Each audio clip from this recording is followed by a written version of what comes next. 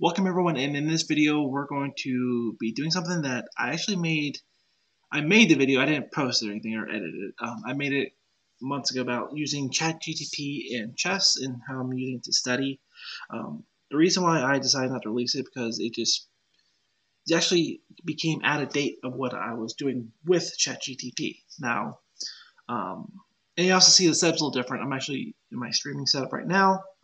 That's why there's stuff in the background and not as good quality because I'm using a webcam. But other than that, this is what this is. Now, when I see people using ChatGPT online, it's mainly to play with it and like have ChatGPT act as a AI person, a stockfish, or whatever. Now, the problem with that is ChatGPT likes to add moves or illegal ideas into things. So it would say move queen to b5, but in the path there might be a black pawn in a way, or it might just add an extra rook to the game. So that's why I think people are doing it wrong, actually. So the best way I find it to do it is actually what you're doing is creating a kind of coach almost with it. And the way I'm doing it is also evaluate my games, maybe give me ideas for openings or books to read on specific things. And if I want to do like, hey, evaluate my game based on this, on my mistakes, what do I need to study to improve? And maybe give me a book recommendation. So in this video, we're going to kind of build one from the ground up, basically. So this is going to be building a ChatGPT coach from the ground up. So yeah, let's go ahead and do that. Let me switch this over here to this. And here's ChatGPT. You can see this is a new one. This is a new chat right here. So what we're going to do is actually copy what I've used here. And if you want, I will actually post the starting prompt at the bottom, which is this here.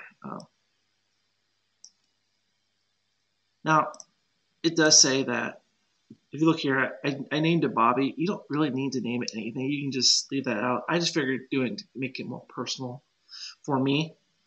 And honestly, you can just do a random name if you want, or not. You don't have to do a name. Again, this is just to make it more, again, personal and make it feel like more I'm talking to someone, not just a ether of information out there. So that's what it is. Basically, what this is, it's telling that ChatGPT, you are now the most talented chess player of all time, named Bobby. A grandmaster with the ELO of 2882, which is around the highest you can get. I mean, there's up with 3,000. So actually, let's just change that to 3,000. And we'll change my notes to 3,000 too. I did that because that was what I think when I looked at this Magnus was for his ELO, but it doesn't matter. You can actually omit the ELO. I did that just so that it's a high level. It's acting as like a super grandmaster. So, and this is something new I'm adding to it, which is knowledge of these great players. You can add whoever you want. This is just to kind of allow the AI to basically think like these people and tell him. And here's just how to think like these people. And basically, the job is to assist me in my training, become a great chess player. You also be able to evaluate the games that I give you in chess notation with a summary of what I need to study or to do to better my game. Also, when I ask for book recommendations, you'll give me the best that you can. If you understand, say yes. And the yes is just basically adding that. It will then basically tell them that if you understand this, respond yes. So that's what this is. So enter it. We'll let it generate. And there we go. Yes, I understand. I'm here to help you improve your chess skills by valuing your games. Provide summaries, suggestions, area study, and recommendation of relevant books. Please provide me with a chess game you'd like me to analyze, and we can start on your training journey. So here's what we can do. So let's actually go to one. Let me go to a game actually. Let me go to one of my games. Okay, here's the game I lost. I played recently. What I'm going to do is actually go here to here. We're going to actually share. Yeah, I think share. And what we're going to do is copy this, all this here. We're going to copy that. And this one I actually lost on time, so let's go back to ChatGPT. There we go. Okay. And basically what I'm going to do is copy what I put here. And at the top here, I'm actually, if you hold Shift and Enter, it spaces out. Here is a game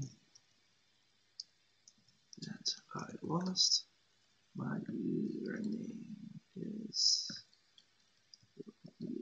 So what that's doing is, the reason why I do your username, my username, because with the stuff here, it tells you the username of you and your opponent and what you're playing. So you can go, I was playing white, but with this, especially with using chess.com, I'm basically telling them, hey, this is my username and this is what this is. So it tells you my elo and all that stuff here, start time, end time, and it gives you all the information here. So we're going to hit this, and it's going to basically do that. And it basically pops up with a analyze it. Now, one thing you can do, it does this. Okay, so it just didn't analyze of this stuff here. Black went the game from this game. Here's some key takeaways of improvement. Complete your development in the opening, focus on developing pieces. And one thing, it basically tells you right here, this is what you need to do to look at. So calculation, I know calculation is my thing. Piece activity, yeah. And it gives you book recommendations because I told it to, like my system or pawn, power, and chess. The thing with book recommendations, you have to be careful. Sometimes I feel like it makes up books, even though it doesn't. It does give you some good book recommendations. It's either books I can't find anywhere, or I feel like it's not there. So it gives me that. So one thing I'm actually going to do is with this is I want to actually minimize the information here. What I'm going to do is, can you summarize in one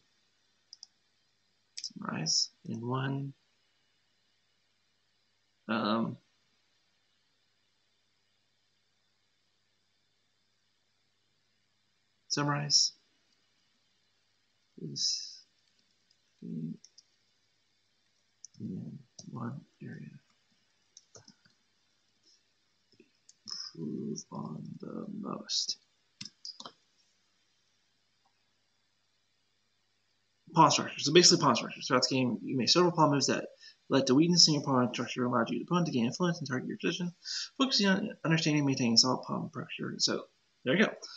So you can do that also, which to narrow down what you want it to study, basically. One thing you definitely do is give it a list of games. So if maybe you have like 4 games that you played that day, and you wanted to analyze each of the games, basically what you would just say is, hey, look at these 4 games I'm giving you, one by one. Don't do anything, and I want you to analyze all 4 of these games and what structures I need to work on based on these games.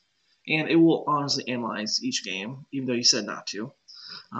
But after you give it the 4th one, what you can do is, out of all these games, what is the one area that I need to focus on the most? And it would look through that and kind of give you a recommendation. One thing you do is definitely actually create a study schedule for you. So what you can do is, can you create a daily study? You can create a daily study schedule. You can create a daily schedule for me.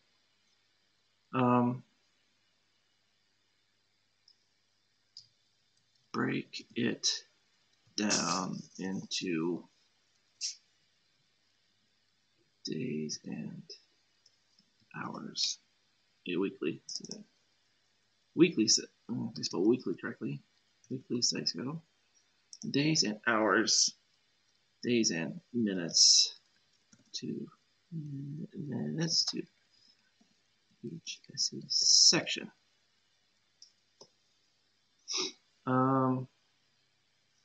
Also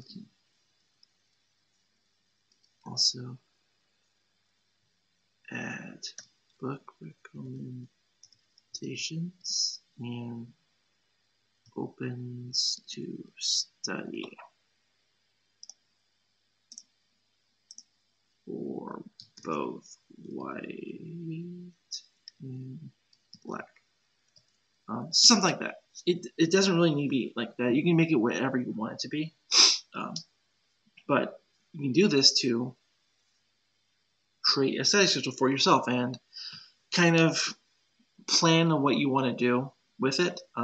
So if you look at this for week 1 and 2, open principles and statistics, it gives me for day 1 and 2, introduction to opening principles, 3 minutes each, that. And you actually can break down daily. Can you break this down or break this down daily? There we go. And it just will do that. Day 1, do this. Day 2, that. So on, like that. And one fun thing you can do with this, and now this one, it's iffy because it's usually just taking a game.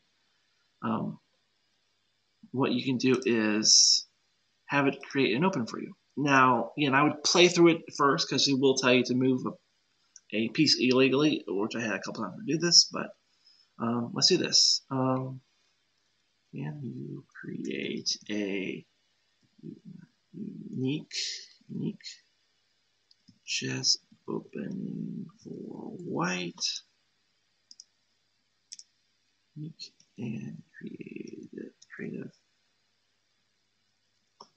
chess opening for white called the fucking chicken. There we go. And there it is. And it gives you an idea with this. It's just it might not be like better. It just tells you, like, hey, this is not going to be anything. But so I will post this down below. If you want to play with it, you can. I might play with it a little bit, and if there's some recommendation or something that is not really legal, then we can then just go through that. So yeah, that's just basically how I'm using ChatGPT to study chess. Now I don't use it all the time. In fact, I haven't used this in over a week because I'm actually focusing more on. I know what I need to study more on, so it's more tactics, more puzzles, and reading some books, and just kind of studying from there and playing games basically. And really, you're not going to get good at chess without playing games. So that's why I've been more focused on puzzles and games and doing some chess school courses. But those are mainly for opens. So, and that's it for this video. I hope you find it somewhat enlightening how to use ChatGPT better with chess and not just use it to play against, but use it to help study and help maybe spark some creative interests or creative ideas for chess. So again, hope you guys enjoyed this video. If you did, please hit the like button and hit the thumbs up. It helps me know that I'm doing something correctly and doing something that you guys enjoy. And it also helps the algorithm to help find these videos. So again, hope you guys enjoyed this video, and I'll see you guys in the next one.